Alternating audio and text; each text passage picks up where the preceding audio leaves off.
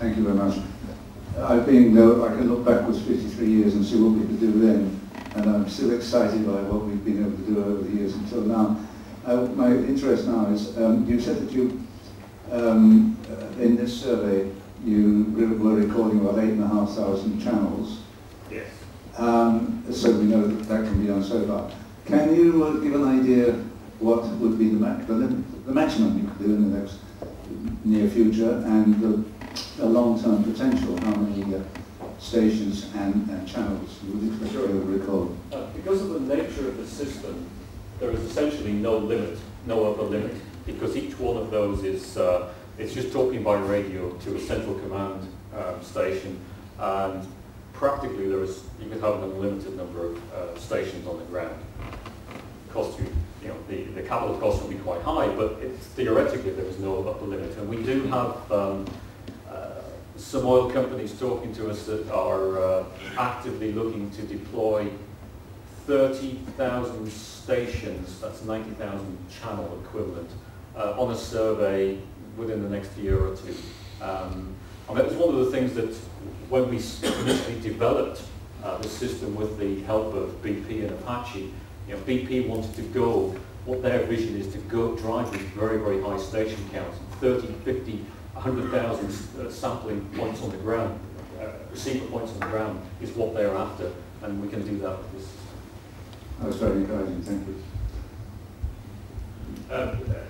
Having dashed into the audience so I can permit myself a question.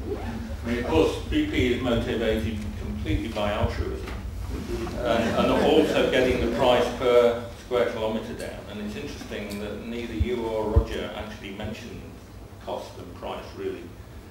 I mean, to me, offshore, the most significant thing that happened in the 90s, and this is speaking as an explorer, was when PGS produced the ramform vessels and started towing 10 cables or 12 cables or whatever they could do. And it dropped the price of exploration 3D overnight to a few thousand dollars per square kilometre, and enabled huge surveys to be shot in Angola and elsewhere. My question, and there is one, is what is the floor now for onshore exploration 3D cost per square kilometre given this sort of technology? Because you just didn't have the space on the slide to mention that it's going to be less than $10,000 a square kilometre or some such number. It's actually a difficult question for me to answer, because ION is not one of the contractors that's using it and therefore selling their services to the oil companies. But I think in a similar fashion to Roger,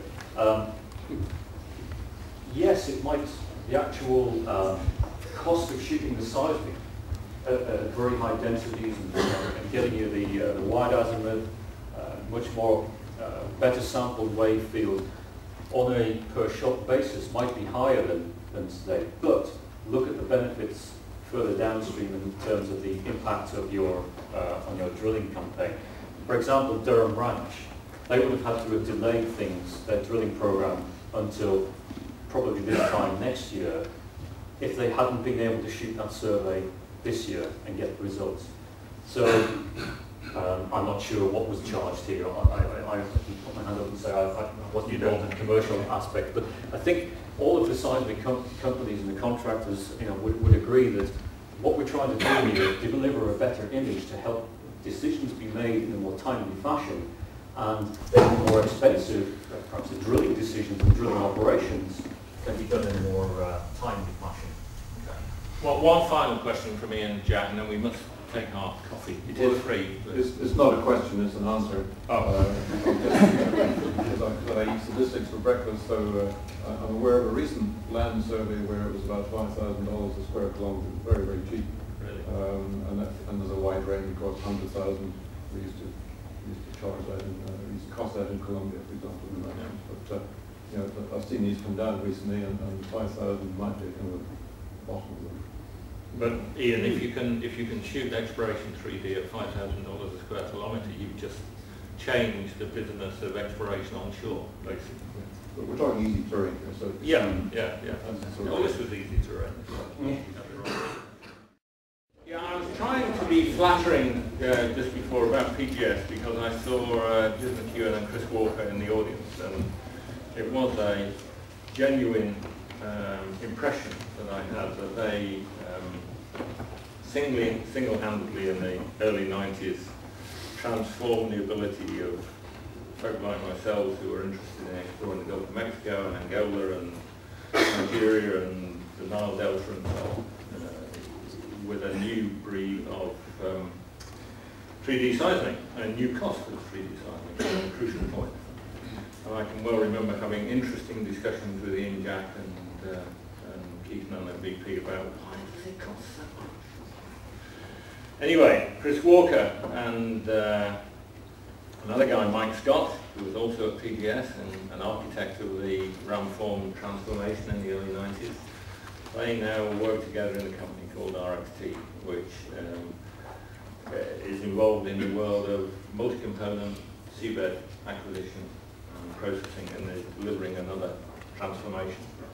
With that, it's my pleasure to introduce Chris, who will no doubt remember to tell us how much things cost. Chris, over to you. It was hardly an individual effort, but very much down to the team. A couple of sort of comments before I start. That guy, that accountant at Shell had a lot to answer for, is the first. And quite clearly, judging from Dave's comments and his introductory remarks, which I found quite interesting, he hadn't actually read the talk I'm about to present before he talked about made some of his comments about EM. So I hope it'll be a stimulus for discussion going forward. So the original title of this I had was Ocean Bottom Seismic Data, a Paradigm Shift for Appraisal and Development.